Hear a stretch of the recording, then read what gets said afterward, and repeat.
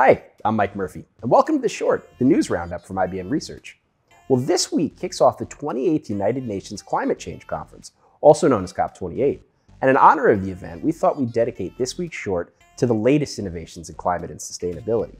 First up, IBM and NASA are partnering up on an AI climate model.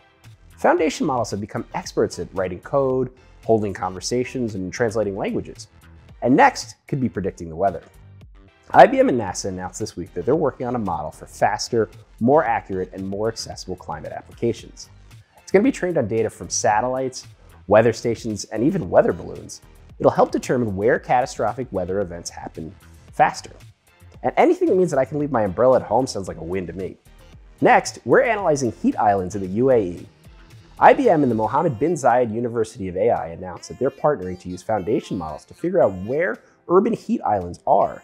Now, these are areas that are considerably hotter than those around them.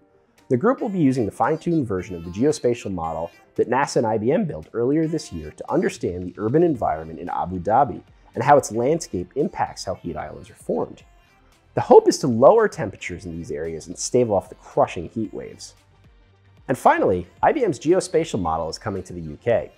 Over the last few years, IBM has been working with the UK's Science and Technology Facilities Council to research cutting-edge uses for AI. And now, with the help of the engineering consultancy Royal Haskell DHV, they're going to be using IBM's geospatial models to assess the impact of climate change on the aviation industry in the UK. Now, there are also plans to use the model to figure out where it would be best to plant trees to prevent against floods. So in the future, you could look down on all those new trees as you fly safely from London to Liverpool. Lovely. For more on the latest innovations from IBM, make sure you subscribe to our newsletter, Future Forward. Till next time.